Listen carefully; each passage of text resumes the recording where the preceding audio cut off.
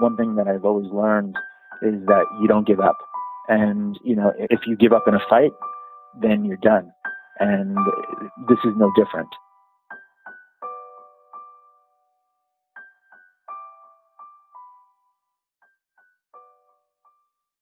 What's happening, everybody? It's episode 60 of Whistlekick Martial Arts Radio, the only place to hear the best stories from the best martial artists, like today's guest, Soke-Dai David Nemeroff. I'm the founder here at Whistlekick, but most listeners know me best as the host. My name is Jeremy Lesniak. Whistlekick, if you don't know, makes the world's best sparring gear as well as great apparel and accessories, all for practitioners of traditional martial arts. I'd like to welcome the new listeners and thank all of our returning fans. If you're not familiar with our products, you should check out everything we make, like our killer boots. If you're tired of slipping on the floor with your boots, or you just want the most durable and breathable sparring boot you can get, we've got you covered. You can check out our boots and the rest of what we offer at whistlekick.com. If you want to listen to other podcast episodes or see the show notes, those are at whistlekickmartialartsradio.com. And while you're over there, go ahead and sign up for our newsletter. We offer exclusive content to subscribers, and it's the only place to find out about upcoming guests for the show. Now, let's move on to the episode. It's episode 60, and I'm talking to Soke-Dai David Nemeroff, an Aikido practitioner who is also a school owner, author, instructor, and much more. Soke-Dai Nemeroff does as most of our guests do and really opens up. I came away from this episode feeling truly inspired about my martial arts training, and I hope you do too. So, here we go. Soke-Dai Nemeroff, welcome to Whistlekick Martial Arts Radio. Thank you very much. It's a pleasure to have you here, and I'm looking forward to learning more about you, and I'm sure the listeners are also looking forward. I think you're our first practitioner of Aikido that we've had on the show. I'm doing a mental check, so that's cool. Not that we get real big on dividing people up by style or anything, but we try to round it out, so it's great to have you on the show. And it's an honor to be here. Well, good. Awesome. So let's go back. Let's get started the way we get started with all of our guests. How did you get started in the martial arts? Well, I kind of had two, main factors that got me started in the martial arts. One was my cousin who was into martial arts and still in martial arts, and eventually became one of my teachers. He used to take me into his basement, and this is when we were very, very young, and he would try and he basically used me as a throwing dummy and test out his moves on me, who I had no experience, and so he would ask me to attack him, and then he would test things out, as part of his training, and then he started to say, why don't you try some things, and why don't you pursue martial arts where I was located at the time. So that was one impetus, and then the other one was I had a friend who after a religion class he would go to the Aikido dojo, and he kept saying for a long time, why don't you come in and try class? And eventually one day I did, and I've been going ever since. So what was it in those early days that appealed to you? Well, I'll tell you, when I was growing up, I was a very shy, introverted child, I didn't have a lot of self-esteem. And when I saw what, these people were doing, it was so impressive that I said, I want to learn how to do this. And so that really was a motivator for me. Awesome. So let's move forward a little bit. Okay. You've been training for quite a few years, and I'm sure you've got stories. Everybody that's been training, it seems, even a few years, has some pretty incredible stories. As martial artists, stories are just something that seem to happen. We do some crazy stuff. So why don't you tell us your best martial arts story? There are so many. I could fill up the show just with different stories that I've had over the years. But I would say one story that kind of is important to me is when I went to Japan. We did a little bit of sightseeing along with our training, and we went up to the samurai village up in the mountains. And I want to say off the top of my head, the village was called Nico, but don't quote me on that. But it was absolutely beautiful and inspiring to be up where these ancient samurai once trained, and it just kind of made a connection for me, with the martial arts and the Japan that I hadn't had before. And don't get me wrong, I always connected with the martial arts.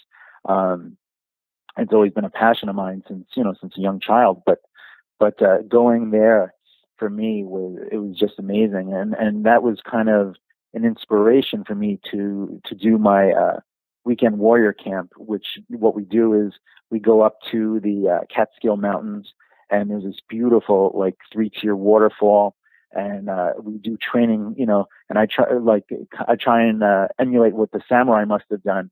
And we do training outside and with different weapons, and we do meditation in the water, and I try and recreate the experience as best as I can for participants of the event.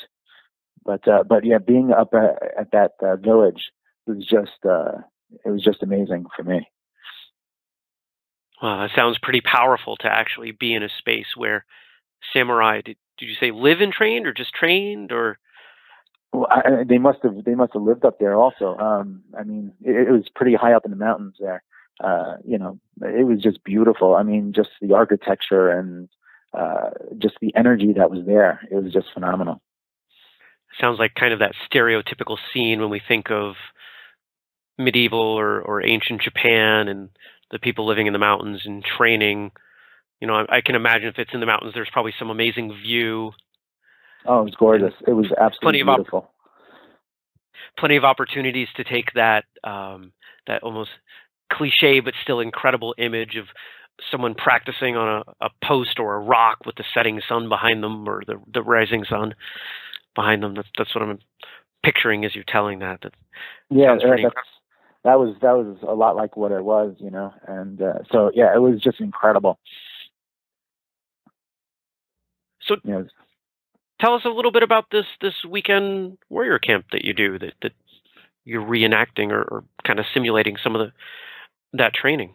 Sure. So I try and immerse all the participants in the experience, and we start off in the morning after breakfast. We start off with meditation, and what we'll do is we'll go to this waterfall.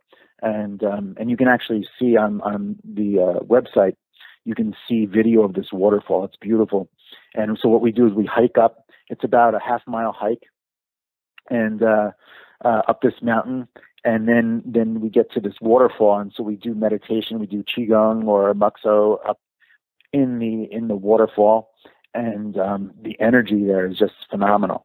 And with being immersed in nature, it's just a really great experience. So we'll do that. We'll do meditation up there. Then what we'll do is we'll do some sort of weapons training. This year coming up, we're going to be doing the sword, and we're also going to be doing some stick fighting. And so we'll be doing that up on the cliffs of this waterfall. And then what we do is we have a lunch, and then what we do is we go back, and there's a campground. They give us this really cool area, secluded, and it's wrapped around by like trees. So you're encompassed with the nature all around you. And then we'll do throwing techniques, we'll do ground grappling techniques, and we'll do that for a couple hours. And so it's pretty rigorous, and the guys and ladies are fairly tired. And then we'll go swimming, and then we'll have a dinner, and then after dinner we do some more training, and then we'll do some nighttime meditation to close out the day. So we do several hours of training throughout the day. It's not just like 1 hour and done. You get a rigorous workout, and there's a lot of information that I share in many different styles, so that people can experience the many different arts of Japan and Okinawa. Sounds great. I mean, not just the setting, but just that kind of vibe of being around people, training all day and multiple disciplines. Sounds like a lot of fun. I'm Yeah, sure. and what's nice also is a lot of the people that go develop a friendship and a camaraderie that they don't have with others, that don't go to this event. I find that there's a real brotherhood that develops with the people that go to this event, and they reminisce about stories of things that happen at the event, and we actually have we do like a photo album for people that go to the event. They can buy a photo album of different training sessions that we do, and so people really seem to like it a lot. Yeah, I've been part of a number of experiences like what you're describing over the years, and there's definitely something to be said for taking yourself out of your typical training space, those four walls that you're used to. And whether it's people you train with all the time or people that you're complete strangers with, there are a lot of bonds and there's a lot of different perspective that comes from training in a different space. So I'd like to encourage anyone that's listening, if you have that opportunity to get out to a weekend seminar or even, if you're an instructor, just if it's warm out, take your students down to the park, down to the beach, something like that, because there's a lot that comes out of that different environment. Would you agree? Oh, definitely. I think always being in the same environment can be limiting because, and especially because when we're attacked in reality, we're not in the dojo. We're outside. We're walking the streets, or we're out in nature. So it kind of is closer to reality, I think. Plus, just the fresh air and the energy of the environment can play a role in your training. So I think it's really important to explore outside of the dojo wall sometimes. Yeah. Now you've mentioned energy quite a few times, and obviously that's something that threads through the martial arts, but not everyone is conscious of it or articulates it. Does that play a role in your training and what you teach? Oh, definitely. The second kanji of Aikido is ki, which is internal energy, and it's nothing magical or mystical. It's it can be kind of like a bio energy, a bioelectricity, and they've actually proven this with devices that you're able to measure this energy that's in all of us. And so that internal energy, that cultivation is part of Aikido. It's a foundational concept, but it's something that takes years and years to cultivate. I've heard a lot of people talk about it, but not a ton of people have dedicated a lot of their training to it. And it's a shame because there are people out there that take it to places that it's kind of ridiculous. And people, I don't know if you've seen, but I'm sure many of the listeners have seen. There's a YouTube video of a guy who like waves his hand and the guys go flying. That's kind of ridiculous. You're not like Superman, but it is something that can support your overall wellness. It can definitely improve your power of your technique, whether it be a strike or a throw, as well as your mental state. So I think that there's a lot to ki training that maybe is lost to some of the Westerners that practice. It's a very Eastern philosophy and tool that's incorporated into training. So, but I think if you look at a lot of the masters of old, that were really truly masters, all of them knew about ki cultivation. Because as you get older, your muscles atrophy, and so you need to use something else to support it.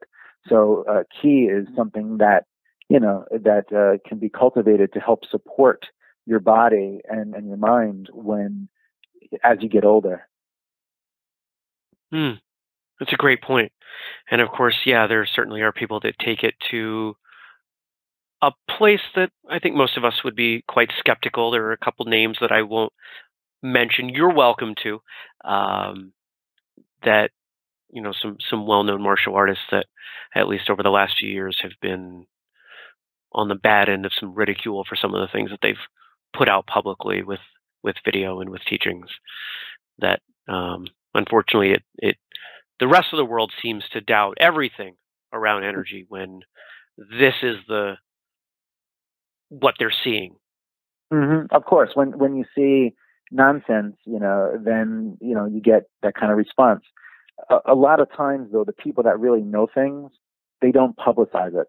They just kind of keep it to themselves because of the nonsense that people are putting out that claim to know things but don't really know what they're doing.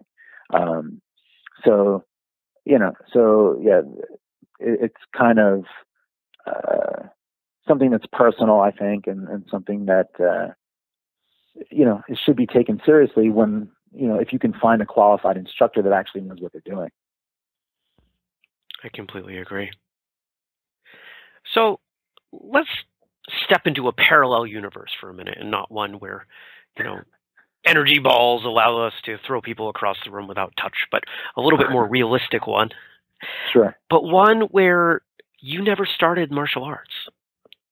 Okay. What do you think your life would look like, if everything else had stayed the same except you never started training?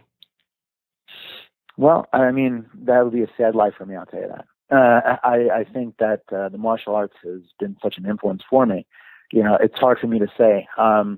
But I think that I probably would have gone down the road of being an acupuncturist if martial arts were out of the picture totally. I'm actually a licensed massage therapist, and I specialize in something called craniosacral therapy.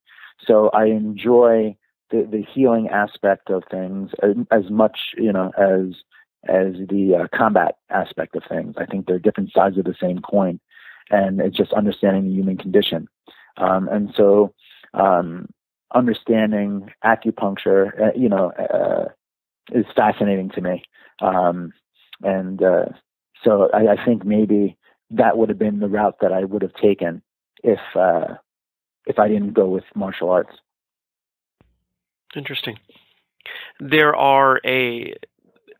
a contingent within the firearms defense world that feels that everyone that carries a firearm should be instructed and proficient in assisting someone that's received a gunshot wound, sort of that, if you have the ability to harm, but also have the ability to help.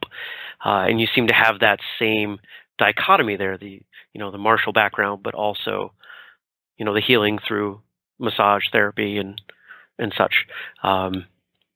Is that something that you do consciously? Yeah, I really thought about, what I wanted to do. And so I believe that, it's important to understand,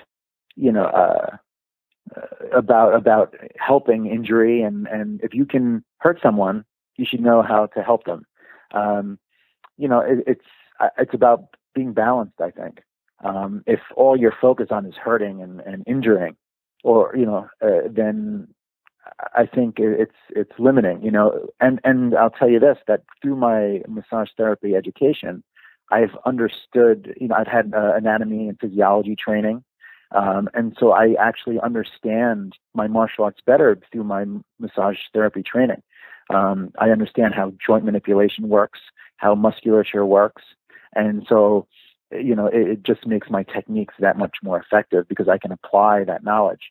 But vice versa, I've had students that have got injury during training, and I've been able to help them on the spot because as a teacher, you want to make sure that your students have longevity and are feeling good, so that they can continue training and they're not incapacitated, long term and taken out of the dojo. So, when I see one of my students that are injured, I try and help them when I can. And I'm not a physician, so my scope is limited in that respect. But but within the confines of massage therapy, I can definitely help them, and I have helped them. So I think that it's important to understand both sides of the coin. Absolutely. And I think that if there were more massage therapists practicing near and even in dojos, I think they might do very well. I don't know about you and listeners, I don't know about you personally, but I know I like getting massage after a particularly hard workout. And what better place to have it than at the training school? So. Oh, definitely. And, I think that the more your body is in good physical condition, the better it's going to be able to perform on the mat. And so I think that actually getting massages should be something that all martial artists should do at some point. I think on a regular basis, maybe once a month, twice a month, if not more, depending on your physical condition. But if your muscles are pliable, you're going to get less injury. So it makes total sense to have that as part of your training regimen. Plus, it feels great. It does feel great, and it's certainly something that's part of my recovery process. I get massage a few times a month. But one of the things that might be worth sharing if there are people out there that don't receive massage, I don't have the same anatomy and physiology experience that you do. I'm certainly not a licensed massage therapist, but I've learned a lot about my body just by having massage done, by having a skilled therapist digging into, something that hurts and trying to figure out, okay, why does that hurt? What caused it? I mean, sometimes but sometimes you don't. Sure. I think it gets you more in tune with your body, like you had said. You learn to feel, wow, I didn't know I was feeling that way, or I didn't know I had that pain until she started digging, or he started digging. So yeah, I agree with you. I think that it teaches you more about your body. It teaches you how to be more in tune. So I think that it's therapeutic, definitely. Totally. So now that we get to step back into the real world, the one where you have trained, okay, and we don't have to forget any of your experience. Let's kind of go to the other end of the spectrum. We've talked about a lot of positives. I'd like you to think about a low point, something challenging or difficult in your life, and tell us about that and how your martial arts training or your experience allowed you to move past it. Well, one event that sticks out in my mind is I actually tore ligaments off my bone in my wrist, it actually completely detached. And so I needed wrist reconstruction surgery. And, so that was for me devastating because my livelihood is my hands, with what I do, as a martial artist, as a full-time martial artist, your hands are so important. So, when I went to the surgeon, she told me, she said, you need to find a new career. She told me flat out, she said, you need to find something else to do because you're not going to do martial arts again like this. So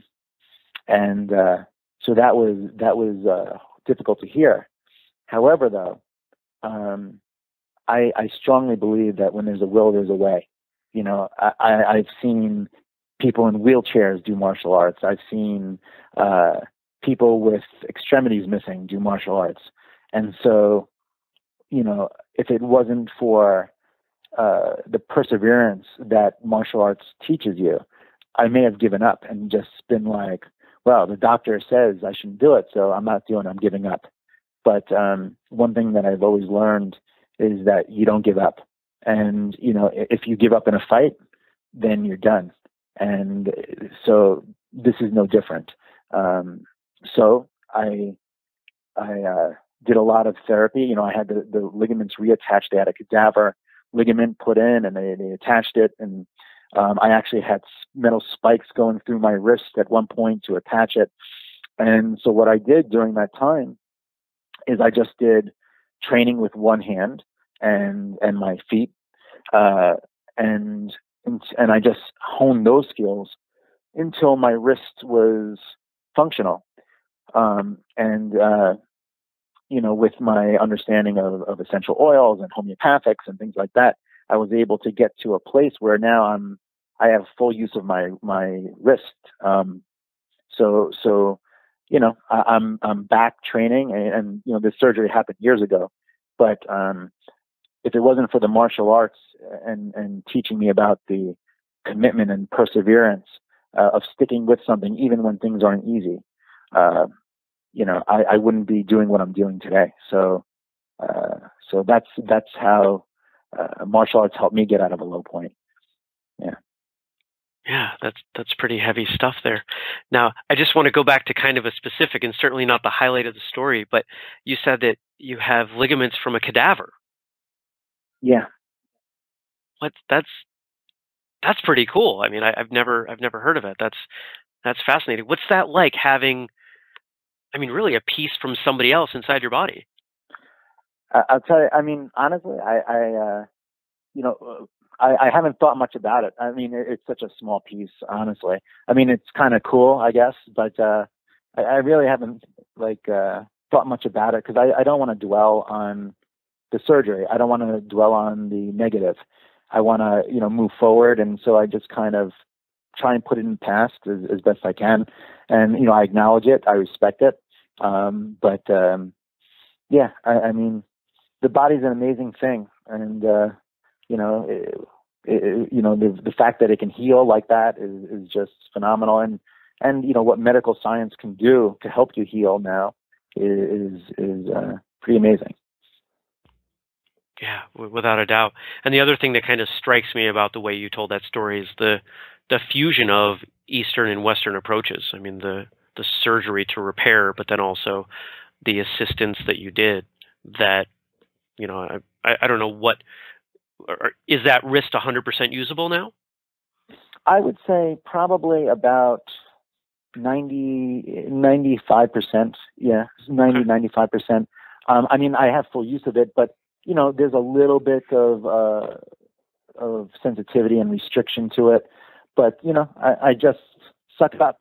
What do you? I don't want to cry over it, and I just do what I can do, and I respect my body, and but it doesn't stop me. So it's functioning enough for me to do what I love, and so I'm thankful.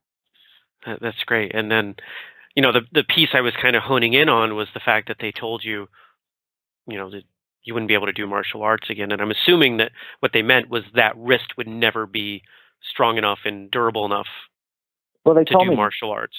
They told me to find another career. They said stop doing martial arts. You're getting older, and you're not gonna be able to do it. You're gonna hurt yourself, is what they told me. They said, so give up. So I guess I'm not a good patient, because I didn't listen. The statistics, I mean, we'll go a little bit off topic for a second, but all of the statistics, and I might have said this on the show before, of cancer survivors is that those that survive an ordeal like that are the worst patients. They don't accept everything that the doctors say. They do their own research. They do their own treatments, like you did. And they're the ones that make it through. And it's a mindset. Actually, to touch on that point, it's interesting that you brought that up. I actually work with a nonprofit organization that deals with cancer survivors, and I teach them Qigong, which are Chinese energy methods. And I have one student in particular who has been with me for a couple of years, and they told him when he started with me that he would have a year to live. It is like a year to live, 6 months to a year. This was 6 years ago. And the only thing that he did differently, which he attributes to his survival, is the practice of energy cultivation, of Qigong and moving meditation. And he'll tell you straight out that this is the only thing that I do differently. And it made a profound impact on him. And I see with other cancer survivors that work with me, and I'm not saying that I'm a cure for cancer. I'm not saying that by any means.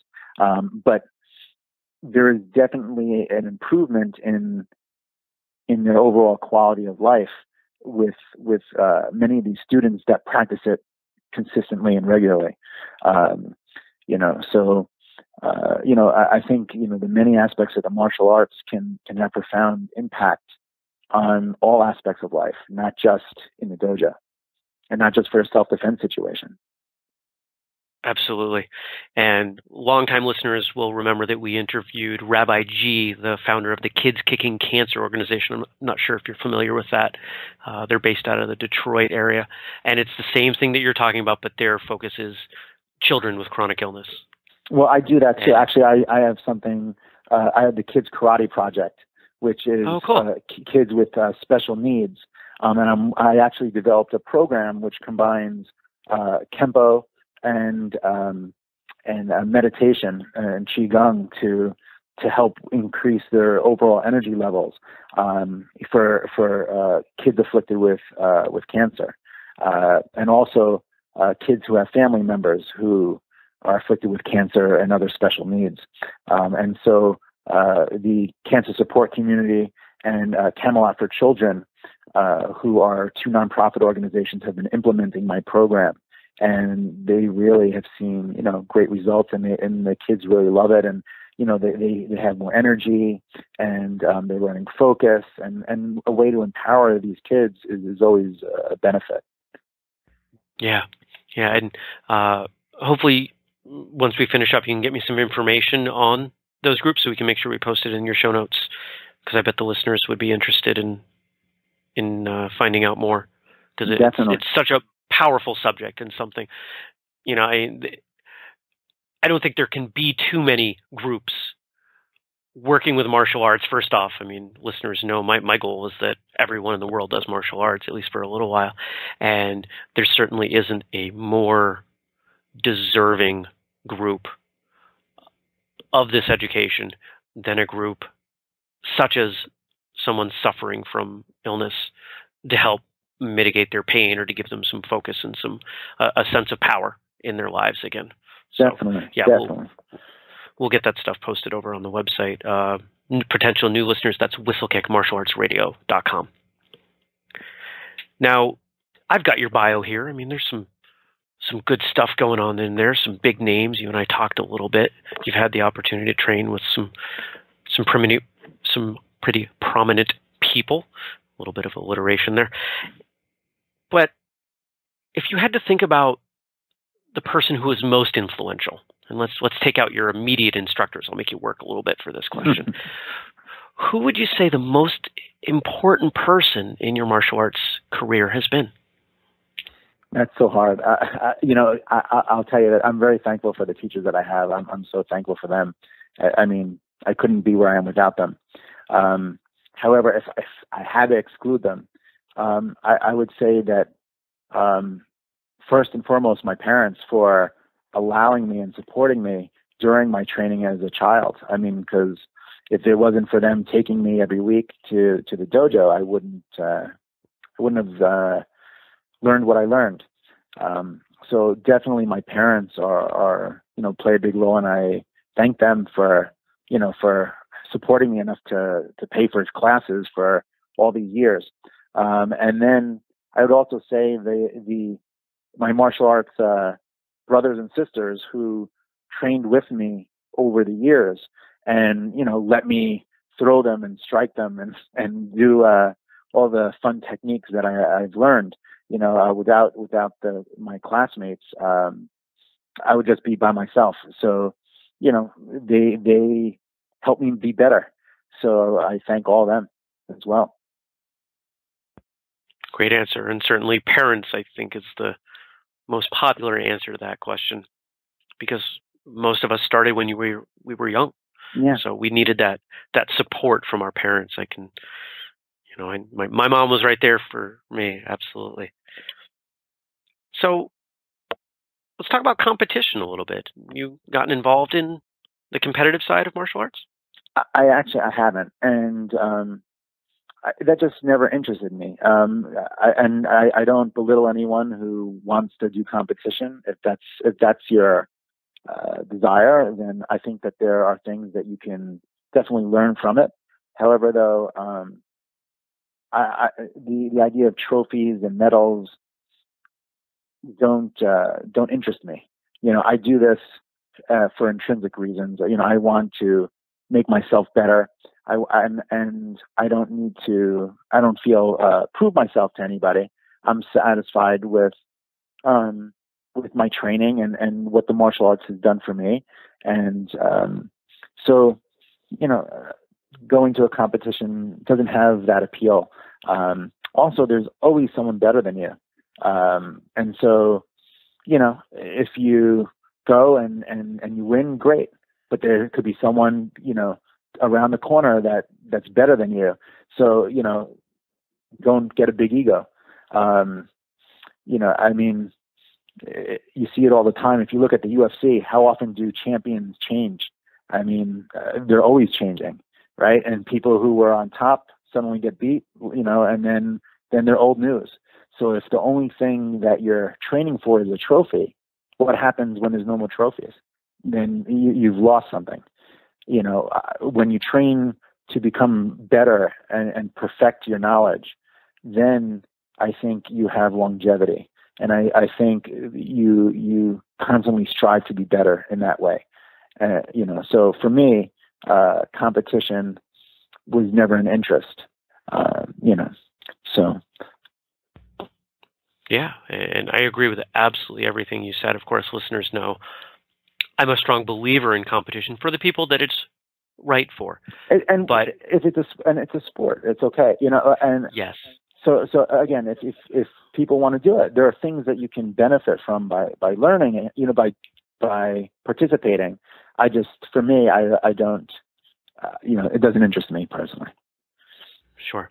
And one of the beauties about the martial arts is that there are so many different aspects to it, so many different ways that you can find your niche, the thing that works for you, that motivates you, that's okay. Mm-hmm. This isn't basketball.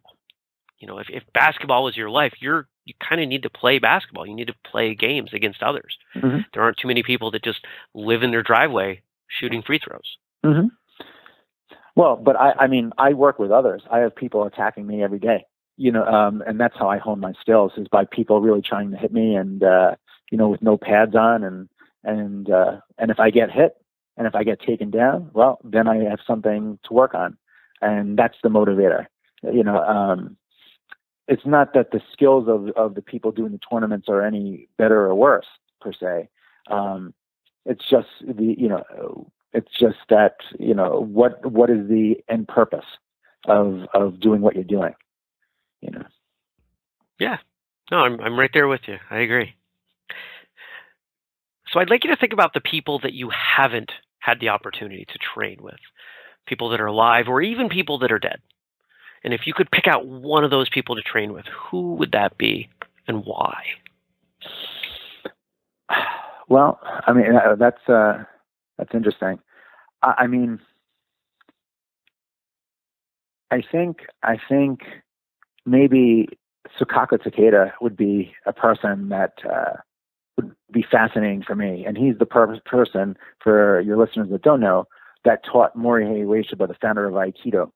And he was kind of a ruthless combat person, head of Daito-Ryu Aikido-Jutsu. But he was well known for his combat prowess and just his overall technique. And so that would be really interesting to me. Definitely to go back in time and train with him. If he could make a student like Morihei Ueshiba, he's got to know something. So I think that he would definitely be someone, maybe even Minamoto Musashi, the famous samurai, mm-hmm. or Morihei Ueshiba even. As an Aikido person, I would have loved to train with him as well. There's so many great masters over the centuries that, you could learn from all of them. It's hard to pick just one, but, if I had to, probably Soke-Dai Takeda would be one of the people. That's okay. This isn't a test. There are no right answers. You can pick a couple. We'll let you get away with it. That's fine. Thank you. And those. No worries. And of course, those are great answers. And I know a little bit about Takeda. So and anybody, as you said, anybody who had the opportunity to teach Sensei, right? That's the Sensei. Mm-hmm. yeah. Anybody that had the ability had an influence on the man that pioneered Aikido. I mean, certainly must have been doing something amazing. So to train with him would be incredible. Yeah. Now, how about movies? Are you at all a movie guy? Sure, I like movies, definitely. Okay. Do you have a favorite martial arts movie, or we won't even be that restrictive. Maybe a couple of them. I'll tell you this. Growing up, in the 70s and 80s, the original Karate Kid was one that, I guess sticks out in my mind, and maybe I'm dating myself a little bit, but yeah, I mean, there was something about that movie at the time that was, I don't know, it just seemed better than the typical action movie. So I would say that movie was probably one of my favorite martial art movies, throughout my martial arts career. And actually, I had the opportunity to meet with Martin Kove, who is the Cobra Kai instructor. Yeah. And he's actually such a nice, down-to-earth guy. I mean, he was so friendly and humble, which was really nice to see. So yeah, I would say the original Karate Kid movie. It's a fantastic movie, and it was within the last month. It happened to be on TV, and I was flipping through, and it was right near the beginning, so I stopped and watched it. It had been a couple of years, and it really holds up. I mean, the acting was never the reason any of us loved that movie. It was the authenticity of it. I mean, just that kind of relationship. I think any of us that train have always wanted. Some of us have been lucky enough to have a relationship with a martial arts instructor like Daniel and Mr. Miyagi. Definitely. So, did Martin Kove didn't sweep your leg, or he didn't sweep my leg? No. Do anything else? No, he's a very nice guy. So I've heard that from a number of other people. Maybe we can get him on the show sometime. He's certainly someone I would like to talk to. How about actors? You have any favorite martial arts actors? Not particularly. I have to say I liked Donnie Yen, who played Ip Man in that 2008 film. So I kind of liked the way that he portrayed the character, and I liked, his focus, and so that was a fun movie for me. But overall, I don't have any favorite actors. There are actors that make good films, and the same actors can make bad films, and so from film to film, they vary, I guess. They do. They certainly do. We do a Thursday episode, which tends to be a little bit shorter, and I'm finishing up our episode on Jackie Chan. And just as I'm learning more about Jackie Chan, the numbers of terrible films he put out that none of us even know about, it's mind-boggling. Something like 150 films he's got to his credit. Most of us know about a dozen of them. So Donnie Yen, I mean, he's kind of the martial arts actor of the moment, isn't he? I mean, he's going to be in the next Star Wars movie and the Ip Man movies, and just keeps turning out some great stuff. Yeah, I like some of the films that he's done. Yeah. So let's talk about books. Okay. Now we're going to talk about your books in a second, but before we go there, do you have a favorite book that you didn't write? I would have to say Aikido in a Dynamic Sphere, and I think it's by Westbrook and Ratty. Off the top of my head, I think those are the authors. But there's just something about that book and the philosophy behind it that I really enjoy. The techniques at the end of the book, I actually, not that they're good techniques and everything. I don't even really look at the technique part, but the philosophy and the writing about Aikido in that book, I think is a great book. And that book has been around for a very long time, and I recommend it to all my students. So I would say that that book is probably on the top of my list. Sounds like a good book. And of course, I'll dig up the link to that, find the authors and everything, and link that for everyone over at the show notes. But let's talk about your books now. I mean, the context in which we met was, we were both in Atlantic City, and I had a gentleman pull me aside and said, "You need to meet this guy." And so I got dragged into a room. You were shooting some promotional videos, if I remember correctly, right? For a photo shoot. Yeah, okay. It was a photo shoot. Yeah. Was a photo shoot to promote this book that you've just released? It's not released yet. It's in production now. So basically, this book is called Modern Masters of the Martial Arts, and what it is, it's a photographic encyclopedia of different styles. And we have one master featured from several different styles that will explain about their art, give a little insight, and also demonstrate a technique in the book. And it's going to be a hardcover, full color, really nice book. And so we want to have about 55 or more instructors featured in this book. And so what we were doing was we were taking photos for the book, so that they could be included. And we're lucky enough to have, such masters as Stephen Hayes, the famous ninjutsu person, Michael De Pasquale Jr. We have a famous world champion sumo wrestler. So we have a good group of people. And actually, there are one or two spots available that we're looking to fill still. And once we fill them, then what we'll do is we'll continue with production. The publisher will continue, and then it should be out soon after that. So so that's what we were doing. We were working on this book and taking photos, and we hired a great photographer. His name is John Bells, who he does photos for the event as well. But some of the photos that he took were just super. So thanks, John, if you're listening. So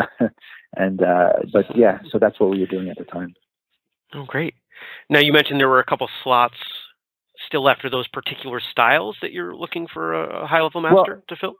Well, we're open to considering any style, as long as we don't have the style already included in the book. Then we accept applications to be included. We have a good majority of styles already, but people can contact me and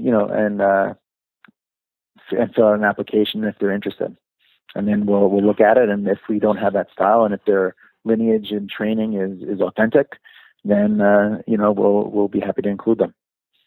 Oh, great. And where can people go? Maybe there's a list of styles that you've already locked in that they could look at, or how would they get more information? Sure. They can go to the book website, which is mastersofthemartialarts.com.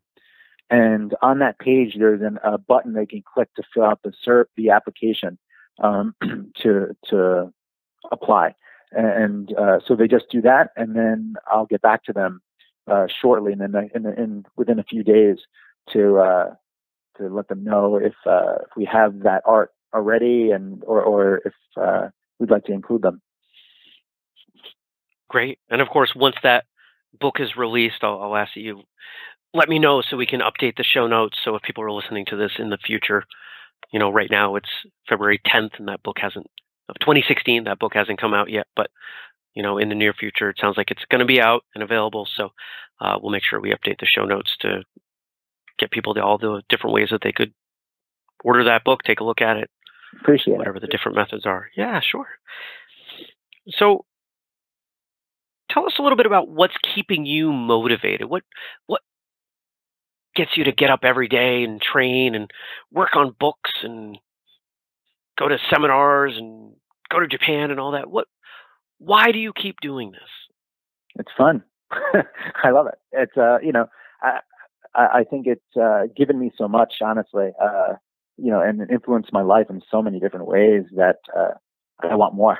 And I think I always try and make myself better, and that's what the martial arts gives to me. But also, I think it's important that I share this information with my students, and I think that's another motivator for me, is that I want to be there and share what I have, and maybe give other people the opportunity to get the benefits that I did, growing up. So that's another big motivator for me. But I also think that I think giving up is kind of like a failure. I think so. I don't want to accept failure, and so I keep going. and I'd imagine I'll be doing this until I can't move anymore. So yeah, that's what keeps me going. You know, the idea of training every day is fun for me. So yeah, so I don't want to stop. I don't allow myself even the consideration of stopping. That's great. Fun. I mean, if it's not fun, then you're probably doing it wrong, right? Well, you got to have I mean, there are times when you know, you're like, oh my God, it's grueling and exhausting, but yeah, it's all how you look at things. There's a term in Japanese called shoshin, which means beginner's mind, and it's basically that everything you do in life, from tying your shoes to a one punch or a kick or whatever it is you're doing, you should do it with 100% of your spirit, because you know, it may be the last time you're allowed to do it again. So do it, you know, with all of your heart. And so, you know, every time I go in the dojo, I try and have shoshin. A great approach. Absolutely. So if people want to know more about you, you know, tell us what do you have going on right now? We talked about the book. You know, if people are in your vicinity and want to come train, or if this Weekend Warrior Sure. Well, camp is open. I mean, tell us about you and sell yourself. Here, this is your commercial time. Okay. Well, so I guess, you know, firstly, there's the retreat, which is in July 15th to 17th, and people can check out more information on the website, which is karatetrainingcamp.com. And that has a video of last year's event and some testimonials and some pricing and things like that. So if people are interested in coming and training, we'd love to have you. And, you know, there's no ego. We don't care what style or experience you have. You know, everyone's in the martial arts community, and so, you know, everyone's welcome. But if you have a good attitude, then you should be there. So that's one thing I'm working on. Also, myself and my teacher, Andrade Shihan, we have an instructor certification curriculum, and where if you're a black belt, you can study these courses, and we teach you different curricula, which then you can implement at your own dojo and offer something new to your students, which is always great for retention and motivation. So we have a weapons curricula, we have a ground fighting curricula, we have a weapon disarming curricula, and also, you know, like a taijutsu, you know, a combat hand-to-hand curricula. So you can get, you know, certified in any one of these things. And people can find out more about that at combatcourses.com. So we're, you know, so that's another thing that I've been working on. And we go around the country and we give seminars at different people's schools. You know, so if people are interested in seminars, they can contact me directly, you know, and you know, we'd be happy to come out to you and do something for you. Other projects that I'm working on, I'm actually co-authoring another book besides this Masters of the Martial Arts book. I've co-authored a book with Andrade Shihan on Aikido Newaza, which is the Aikido ground fighting. And this is going to be published, we're hoping, by the end of May. And it's going to have, you know, Aikido ground fighting techniques. And the name of the book is Aikido's Hidden Ground Fighting. And there'll be a companion DVD that people can purchase as well. And that's through Tambuli Media. You know, people can order the book through them, and it'll eventually be on Amazon and Barnes and Noble and that kind of thing. So I have a lot on my plate, and, you know, besides teaching my regular classes every day.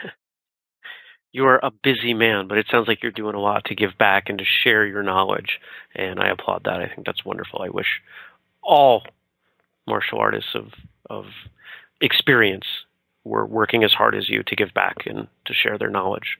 Well, I appreciate it. Thank you. Thank you. And just before we wrap up, any parting words of wisdom for everyone listening? Well, I guess, always train hard, don't make excuses. And, when you train, give it everything you have on that day. Also, if you're looking for an instructor, if you're new to the martial arts, find someone who has legitimate credentials, because there's a lot of people that make up their own techniques and make up their own systems, and you want someone who has real lineage. I think that's important. You wouldn't go to a university that wasn't accredited, so why leave something like your martial arts education to just anybody? But do it and work hard, and you'll succeed. Never give up. Thank you for listening to episode 60 of Whistlekick Martial Arts Radio, and thank you to Soke-Dai Nemeroff for your time and your stories. Head on over to whistlekickmartialartsradio.com for the show notes with links to the things we talked about today, including Soke-Dai's book, his school, his instructor certification classes, and a lot more. If you like the show, please subscribe or download one of the apps so you never miss out on a new episode. And if we could trouble you to leave us a review wherever you download your podcasts, we'd really appreciate that. Remember, if we read your review on the air, just email us and we'll get you a free pack of Whistlekick stuff. If you want to be a guest on the show, or you know someone that would be a great interview, please fill out the guest form over at whistlekickmartialartsradio.com. Or if you just want to shoot us a message with a suggestion for a Thursday show topic or some other feedback, there's a place to do that on the website too. You can follow us on social media. We're on Facebook, Twitter, Pinterest, and Instagram, all with the username Whistlekick. And remember, the products we make here at Whistlekick, like our sparring boots and a whole lot more, and those are at whistlekick.com. So, until next time, train hard, smile, and have a great day.